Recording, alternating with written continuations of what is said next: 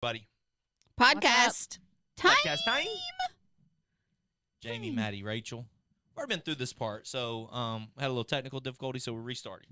Okay. Still same pet peeves. Let's catch up. Nothing's changed in let's the catch past everybody 5 up minutes. on what we missed. Rachel is allergic to water. Correct. Externally. Yep, I can drink it. She can drink water, Get all the hives when I but if it touches her swim skin or sweat. So every still time she showers, she gets hives. and sweat too, Yeah, because it's water. so It's so salt coming water. out of your skin and irritating your skin as it's coming out of your skin. Correct. You should go to the beach with her. It's so I've much been saying fun. since I was little. I could have made some money, I feel like. It's a rare condition. They should write a Netflix story documentary about I'm you. not the only one. It does exist in the world. You know, like I feel like it's like, superhero movie where Rachel's the bad guy and they're chasing after her and they just take the water hose and spray it at her. And I'm a goner. I just shrivel up and break out itching. Like, And Maddie's melt. pet peeve is knees. I guess it's not really a pet peeve. I just don't like. I like that we're calling it a pet peeve because I really like that. I like that tag on it, okay? Maddie's pet peeve of the week is knees. people's knees. I Skinny don't want to knees- see your knees. Skinny knees are Gross. They're like skeletons. skeletons. And then fat knees are... They look like a pig. Like I think, I don't know. I've seen it in your grandparents' refrigerator or something. Maybe like the legs or something. Like the fat. I don't know. It's like a circle. I don't like Yeah. it. It's very interesting. Because I love pigs, so I just feel like they look like pig joints or something. But not I don't my know. knees, because my knees are pretty to you. I don't like anybody's knees. No favorites. I don't like your feet either. My feet are gross. That's true. All feet are gross. Are all feet gross? Yeah. All of them. Some All are feet. not. Like, I what about don't baby know. feet? I don't Like, have- baby feet are Okay, cute. baby feet are adorable. Yeah, some feet are not like. I don't have an obsession with feet. Like I don't want to look at them, but some are like really gross, and some are like okay. Yeah. They Like- don't bother me as much. But I'm like, Like baby feet, my mom, I don't know So why this is a cute. thing, but like whenever she would see babies for the first time, she'd unwrap them and see their feet. yeah, because they're adorable. so cute. So cute. Yeah, So cute. they're so cute. But They're then they flat and they Are baby knees cute? get, ooh, Oh, baby knees. I've never thought about baby's knees. What's your opinion on John DeHaven's niece? Anything on him is so So cute. He's a Yeah. cute little baby. So my pet peeve of the week. Okay, I don't know why I'm on this pet peeve kick. I just feel like Rachel's is sneezing. Rachel's pet Sneezing. peeve is sneezing. I don't like listening to people sneeze. I don't know why I'm on this pet peeve kick. I feel like this is. It offends people. It what? It offends people. I don't know. I feel like this is good therapy for me. Let's Oh, just get- okay. let's just get Good. the Next people. connects people to me being frustrated. I did one of my pet peeves last week was about driving in the fast lane. Oh yeah. You know, like just get over. What are you doing? My pet peeve this week is, and I did some research on this prior to coming up here just to make sure that I was accurate, and I am pet peeved at on social media. Both of you are on social media a little bit. On social media, how everything is an ad now. So true. It used to be just ads on the side. Where Yeah. like, hey, here goes your friends, but over here you could click on XYZ to go to, said page. Now it's every single post is an ad. I don't understand it. Like it's social media, so it should be socially us interacting with each other, but now you almost have to fight to find your friends on social media and their posts because it's getting so clogged up with ads of certain things. Yes, all Almost- the time. Yeah, you almost want to avoid it because you can't just go see people. Yeah. You want to avoid just logging on sometimes. And you try to hide them. Or And do not I want always to see say it's this. offensive just so that it'll leave me alone. But they keep coming Report. back. Yeah, report. And then like yesterday, Sim and Olivia were eating factory. What are they called? Factor meals. Factor, like pre-made Meals. meals, like I guess a healthy version of something of that nature. Anyways, they're like microwavable dinners. But they were talking about it at lunch, and true story. Yes. I So literally, crazy. hearing them talk about it, opened up Instagram, and there was factory meals right there as Factor. one of my first That's scary. posts, ads on Instagram. I mean, they say they're listening all the time. Well, I am pet peeved. I don't care if they listen to me. Leave me alone. If you're gonna listen to me. Say this: I really would like you to stop showing me ads and let me see my friends again. Yes. But that's how they make their money, from ads. How much would it cost for me to stop A lot. seeing ads and see my friends again? Meta. That's what I'm pet peeved about. Meta, you pet peeve us. I am pet peeved about that. I feel like most people are. But they don't Change care. it out. Good. That helps me let's- to connect with people. Let's start a Petition. petition. No more ads. No more ads. We want an ad-free Social media. Social media. They'll say, go to the Bible app. It's your ad-free social media. I'm there. I'm there. Yeah. You can only connect with so many people though on it. I know, it's so weird. That's so dumb. There's more than 250 people. YouVersion, YouVersion, open up that thing. which I feel like is Life Church started. Life Church. Yeah, Craig Rochelle, that's your boy. You're Tell my him, tell you're, him. you're Tell my him come boy, see us. Tell him come visit with us. Craig, Pastor Craig. Pastor Craig Rochelle. We have a suggestion. We appreciate all that you do for Yeah. the kingdom of God and getting the Bible out there to everybody. But could you maybe make so that we have a little bit more friends? I feel like if you have more friends, you can spread the gospel more. True. You can only spread so much with 250 people. I think we need to bump that up a little bit, sir. Please. And thank you. That'd be I'm in great. complete agreement with you. Yeah. Great. If you have an agreement, let's start a petition.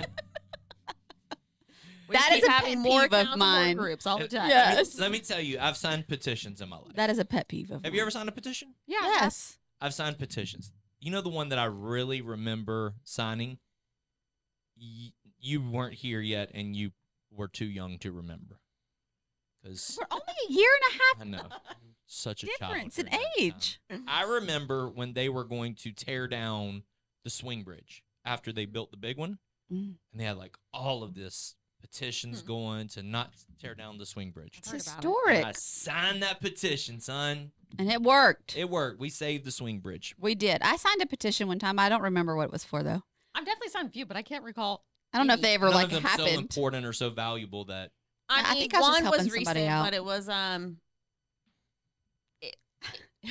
not something you What put is your own it? podcast. I can share, but it's not. It doesn't highlight a good quality in Okay, life. good. We were trying to protect a group of people that should have been protected, and there was someone in the group who should not have been, making immoral and unsafe choices. There we Gotcha. go. So, You always know the right words to say. I would have just said it out loud. well, you just never I know don't who's have a- listening. I don't have a sometimes. filter. It's strange because you do have a filter. Do you have a filter? You have a filter. I think so. Yeah. Yeah. I mean, I definitely override it sometimes. Yeah. but I have it. Yeah, Maddie says she doesn't have a filter, and it's sheerly case by case basis. Or how I'm feeling that day. She'd be like, I don't want to have a filter today, and I'm just gonna let it all out. Oh. There's my mic. doing its thing again. Oh, now I got Hang in there. to hold on. Hang in there, y'all. We working on. Sassy Hold on. Maddie. now.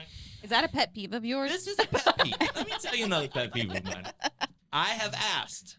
For you to fix that. So Why don't you sit on this side? how many podcasts in a row have I asked for this to get?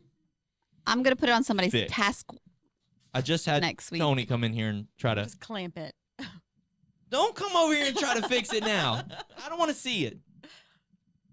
You did that last time, buddy, and it didn't work. I mean, they say duct tape solves everything. There is no great angle right now. Your butt is in one. She's on that one. Oh, I still feel like you're.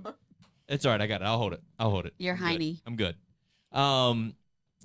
Yeah. So I get pet peeved when all I see is ads, and then I started thinking, how does this affect us in the church world?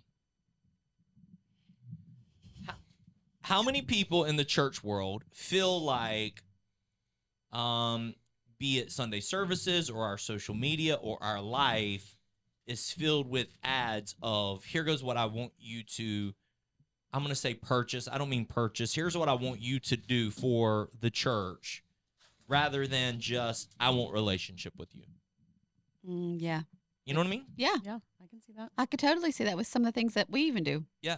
Like, hey, sign up for this, sign up for this, sign up Right. for this, but yet have no depth to the relationship, which is what I want from social media. I just want to see people's posts and see what's going on in people's lives, Right. who I'm friends with. Now I can't even find them because I'm so overrun with ads. And how many people feel that same way about the church world? I would say 50. I would say probably 75%. Yeah, I don't know if I have a number, but I definitely think people think about that without realizing that's what That's they're a thing, thinking. yeah. Yeah. Like, oh no, here's another. Like I used to call it. My dad used to call it taxing the church, and he would say, when somebody would sell, cookies or whatever. No, we don't want to tax the church. We don't want to tax our church people. Meaning, go out there in the world and sell the cookies, but let's not. These people are the ones that are in everything, doing everything. Let's not make it.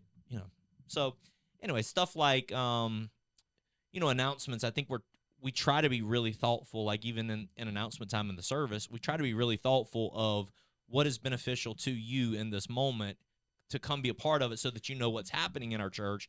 And I surely hope they don't feel like ads that are popping up on people's phones, Mm-hmm. It's something I That's something to thought think about. Yeah. Even inside of small groups. I know we do announcements inside of small groups, and maybe just helping those people understand, hey, listen, these are not ads. These are this cannot take the place of relational interaction. Right. Like it can be shared, I think, but you have to share like more the value and the purpose of it being said rather than just here you go. Right. I mean, we even talked about this a little bit this morning about like, what's your title? No, what you do and who you are, and a title is different. Like inside small groups, I'll just use that example. Like, hey, these are the things that we have going on so that you can be a part of them, so that you can have opportunity to connect and to grow or heal or whatever the case may be, instead of, oh, come be there. Here, you have to be here, and here's the day and time, but add the purpose behind it. Hopefully, I'm sure there's people that feel that way, but hopefully we do a good job of protecting that and having the right care attached to it. Mm-hmm. I think adding the purpose to anything is extremely beneficial. I think it's the reason why I am very driven, is because when I do things, there's purpose behind it. Why am I doing this? Why am I drinking this bottle of water? Not because I'm thirsty, but because I know my body needs water. I want to, there needs to be a purpose behind everything. And so I don't know that we do that very well inside of the church world, but hopefully we can attack it and do it better in the future. Yeah. So, what are you shaking for over there? Got to pee? I have to go to the bathroom. And I keep looking at how much longer until he's done. Timer. Your timer should be going off soon, right? Yeah. I both of you help with Marriage 101. Yes. So we'll end with one quick piece of marital advice for people watching. I love this stuff because you get to hear a different perspective. One piece of, it doesn't have to be marital advice, one piece of relational advice that you can give to somebody watching. Go ahead, you have something? Be your spouse's biggest cheerleader. Yeah. Nobody else needs to be that. You need to be their biggest cheerleader. Yes, look at this. I feel like you're ready for the opera or something. All right, how about you, Rachel? First thing that popped in my mind, I'm actually stealing from someone who shared at a marriage conference we had here, but it really stuck with me. I've tried to apply it to my own life. Is God pours so much grace on us in relationships, so we shouldn't teaspoon it out. I think the example was God pours gallons of grace on us, but so many times in relationships, let's just say spouse specifically, we teaspoon it back to them. So we really should just be pouring so much more back into our relationships and into our spouse, instead of, even if it's not on purpose, but sometimes like, thank you, God, for your grace and for everything, and here's a little bit. I'm not going to forgive you or move on from this moment. So this volume is going to be different. So hopefully it's not as good. I love that. I love that. Cheer them on, show them grace, heap grace on them. I love those concepts, because guys specifically will hear that and they will say, I don't get cheered on from my spouse, and I don't receive grace. Unfortunately, y'all know this because we deal with this every time we do Marriage 101. Unfortunately, women many times aren't giving those things that you are specifically saying to. Right. Women are great about so many other things, but these two specific areas are things that they're not really great at. True. And so yeah, ladies, listen to them and heap some grace on them and be a big cheerleader for them. All right, we're gonna stop. Let Maddie go to the bathroom. So love you guys. God bless you. Thank you for spending some time with us. bye. Peace out. Bye. Let's go.